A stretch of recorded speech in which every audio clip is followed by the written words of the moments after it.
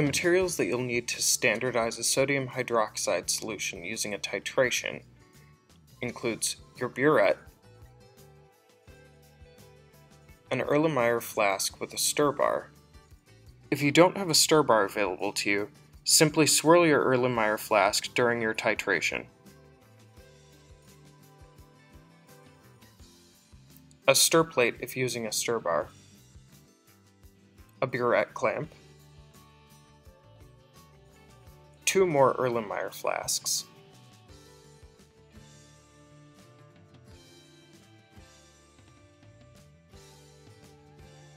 a 10 milliliter volumetric pipette,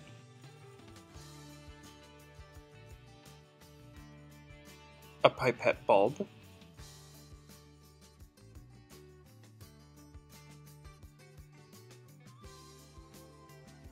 phenolphthalein indicator,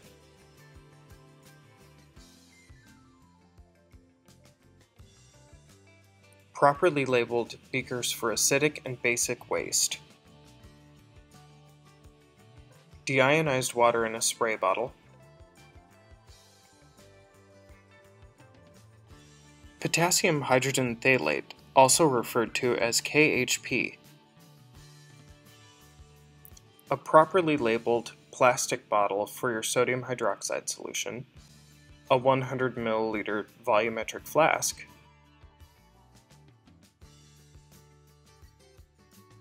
a 50 milliliter beaker,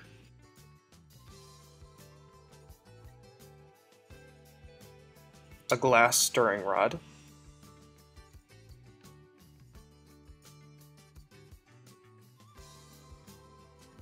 and your sodium hydroxide solution that you'll be standardizing.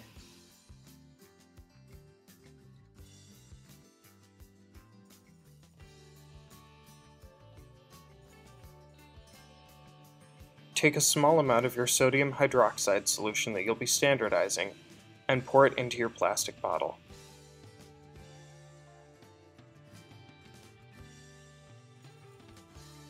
After ensuring that your bottle doesn't have any leaks of any kind, including in the cap, cap your bottle and shake it to coat the inside with your sodium hydroxide solution.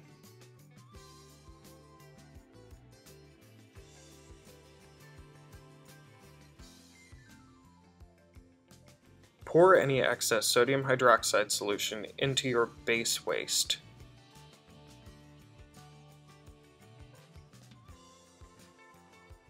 Pour an appropriate amount of your sodium hydroxide solution into your plastic bottle.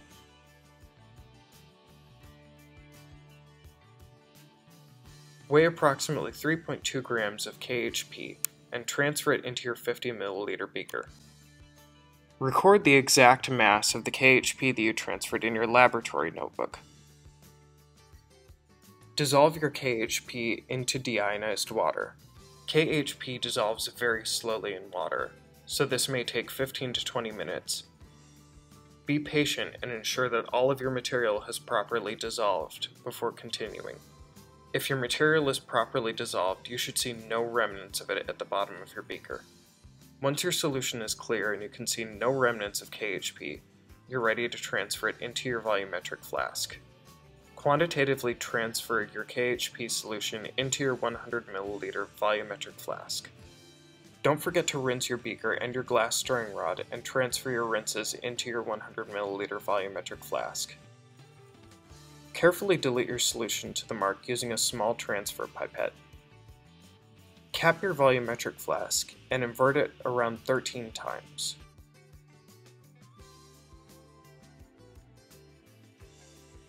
Rinse your burette with a small amount of sodium hydroxide solution and then discard of it into the waste. Placing the basic waste beaker underneath your burette, carefully fill your burette with sodium hydroxide solution. Open the burette briefly to release any air that may have collected in the tip. Allow your solution to sit in the burette for at least 30 seconds. Ensure that no air bubbles have collected inside your burette. Record your burette reading in your laboratory notebook. Pour a small amount of your KHP solution into a separate beaker.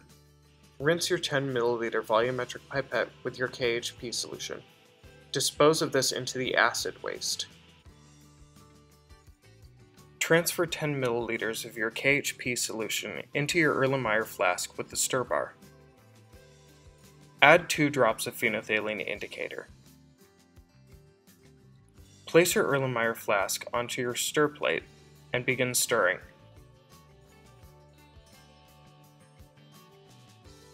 Begin your titration by releasing sodium hydroxide solution from your burette into your Erlenmeyer flask. Be very careful when titrating your sample to not release too much sodium hydroxide into your Erlenmeyer flask. Rinse the tip of your burette and the sides of the Erlenmeyer flask to ensure that all sodium hydroxide has mixed with the KHP. Once you've reached your endpoint, your solution should be a very faint pink color. Record your second burette reading into your laboratory notebook. A number of calculations can be done after the fact to determine the concentration of the sodium hydroxide solution you're attempting to standardize.